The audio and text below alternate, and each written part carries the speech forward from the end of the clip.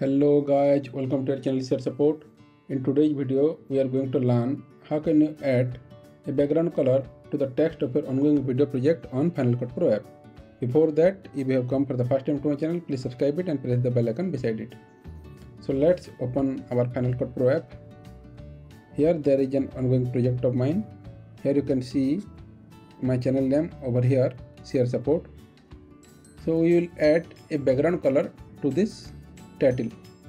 So to do that, first we need to click the T over here and then go to generators and drag this 360-degree color solid to the title, and then we need to keep it down of the title. This is very important. We need to place it down the title, and then we will go to the crop option over here, then go to can bonds. After that, you can see there is a transform option. Click on it, and then here there is scale XY.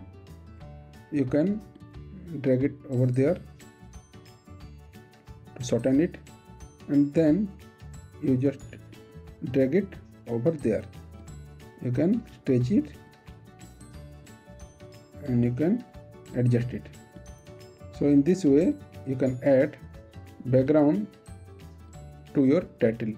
Thank you.